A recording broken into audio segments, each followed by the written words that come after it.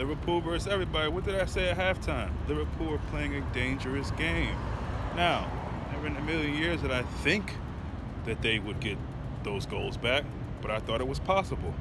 And as the second one went in, the third one was always coming. Very sloppy towards the end of the game. Here's the thing, Champions League, you can't take any team lightly. That's just what it is. We like to think we go against Gink and knock them out the park. Liverpool need to really, really sober up, man. That was way too close. And here's the thing, you got to give RB Leipzig, Salzburg credit. They played well. They play open football. They play good football. When they brought the big tank on, you just thought, oh God, this dude is huge. He can move. He's quick. He's strong, physical.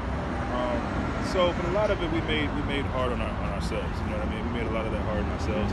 We didn't need to do that. That would have been really, really disappointing not to get anything but 3 points in that game. We did that. I'm happy. But yeah, defensive-wise, I mean, Van Dijk, that might have been one of his worst performances I've ever seen. And that's just in general. Southampton, Celtic, Liverpool, Netherlands, Little League, high school.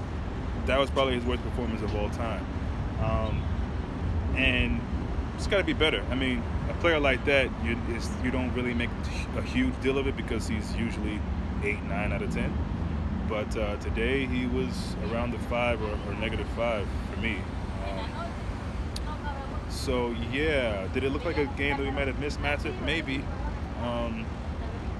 But I think, again, I just feel like, also, as I always say, and people probably think it sounds silly, but you gotta take your chances. You gotta take your chances. We had way more chances in the first half that if we take them, this game is over. But again, give credit to Salzburg for showing that fight. You know, I thought it was silly to see the coach run and celebrate. I think it was the third goal they scored, as if they just lifted the European Cup. Got a yellow card for it, but you get it. You know, it's a team coming to the Anfield.